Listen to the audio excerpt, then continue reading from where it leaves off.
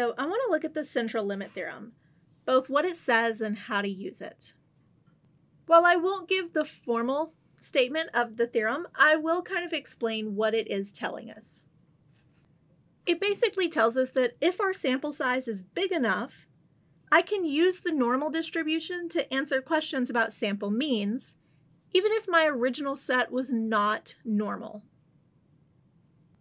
The only difference is that instead of the standard deviation, I'm going to use sigma divided by the square root of n, the standard deviation from my sampling distribution.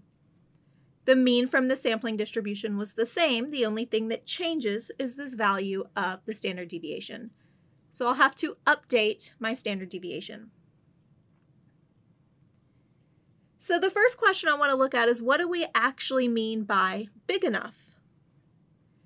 Well, if our original variable was normally distributed, then there is nothing we need to consider. Any sample size would work. But if our original variable is not normal, or we're not sure if it's normal, then we need our sample size to be greater than or equal to 30 in order to use this.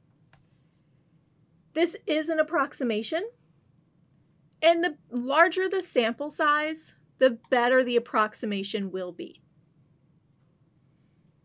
So let's look at a couple of examples.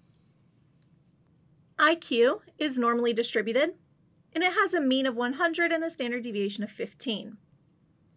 So what's the probability that an individual has an IQ below 90? I'm going to start by drawing my normal distribution and shading the appropriate area. So here I have my curve. 100 is our mean, so it's at the center. 90 is somewhere to the left, and I've shaded below 90 since I want the IQ below 90. In R, I would use the command pnorm, 90, 100, 15.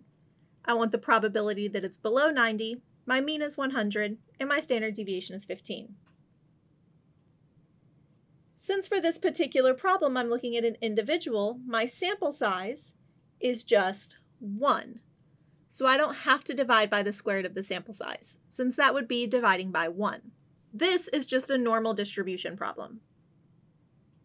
I can type this into R as well and get about 25.2 or 25.2%. Next, what is the probability that a sample of 20 people has an average IQ below 90? This time I'll need to change my standard deviation. Since I do in fact have a sample size, I have an n here. So this time it would be pnorm of 90, 100, 15 divided by the square root of 20. 90, since that's the value I want lower than, 100 is the mean, and then my new standard deviation is 15 divided by the square root of 20. For this one, we get about 0.001 or about 0.1%, significantly smaller. This kind of sampling distribution and these means are going to kind of make my normal distribution more centered around the mean. So I should expect a lot less area in the tails as my sample size increase.